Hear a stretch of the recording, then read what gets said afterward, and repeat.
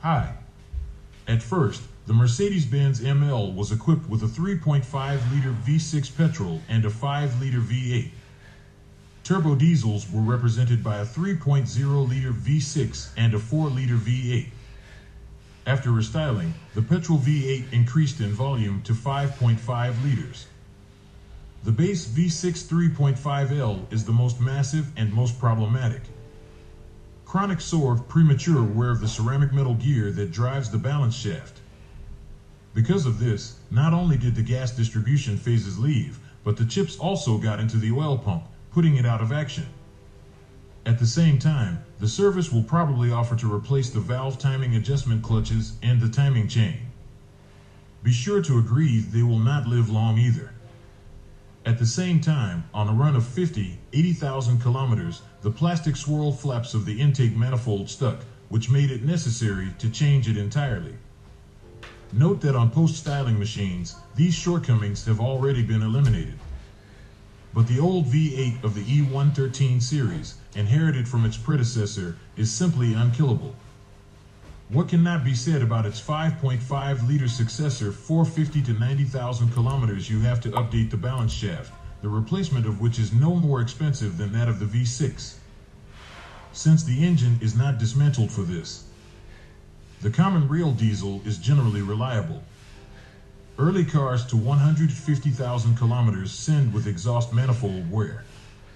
Apparently, the material of this unit was chosen incorrectly and the metal from its inner surface crumbled, and the wear products, getting into the turbine, killed it. It's a shame after all, under normal conditions, the resource of the Garrett turbocharger is 350,000 kilometers. Glow plugs must be changed carefully due to the sticking of the thread. The head of the block can be damaged.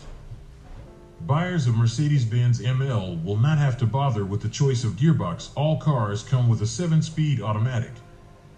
The valve body often caused trouble. The solenoids of the control valves of which failed by 100,000 kilometers. The box began to twitch and stutter during acceleration. If the disease is started, then soon the clutch pack will also infect. After 150,000, the oil pump usually surrenders. The automatic selector refuses to switch. The electronic control unit ECM does not withstand the heat test. But all these defects, except for one, leaks in the cooling tubes of the machine, were eliminated after restyling. The Pro off-road transmission is durable. The transfer case, as well as the automatic, usually withstands 200,000 kilometers sometimes. Before this period, the chain stretches and the bearings begin to buzz. However, the soundtrack can also come from the outboard bearing, which the dealers change along with the driveshaft.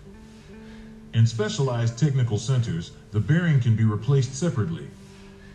After 150,000 kilometers, you have to change the front gearbox, the imminent death of which will be heralded by hum and vibration.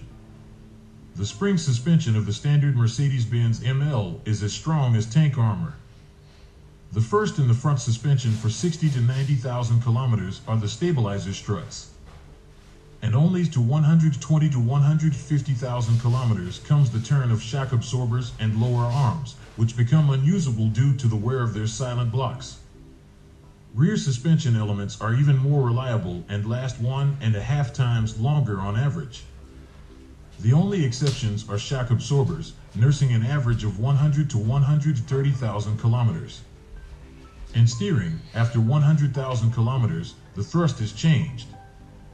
The rail takes care of 200,000 kilometers, but it may begin to leak much earlier than this period. It is eliminated by installing oil seals and seals from the repair kit. And if it starts to tap, the first thing to do is check the steering shaft cardan. But the power steering pumps at first often changed under warranty. When replacing, it is advisable to update the tank, the filter mesh of which quickly clogs. Aromatic air suspension is more finicky and expensive. Pneumo cylinders rarely withstand more than 120 to 140,000 kilometers, and they are not cheap. The front ones are assembled with shock absorbers. To prolong their life, it is advisable to rinse the cylinders with each wash. And if the car starts to make extraneous knocks when driving through bumps, Check the fastening of the front pneumatic elements to the racks. The fasteners weaken over time and require a banal broach. The body is distinguished by heroic resistance to corrosion, and the paintwork is durable. Even chrome parts do not lose their gloss for many years. The main thing is that a car handicraftedly restored after an accident is not sold to you under the guise of a worthy copy. But with age, the electrician presents unpleasant surprises. There are interruptions in the operation of climate control. The heater motor torments with serenades. Air damper servos begin to live their lives. The sound signal and buttons on the steering wheel are buggy. The CD player swallows discs. And the treatment is by no means cheap. If you know of other breakdowns or malfunctions, then tell us about it in the comments. Your review can help others when choosing a used car.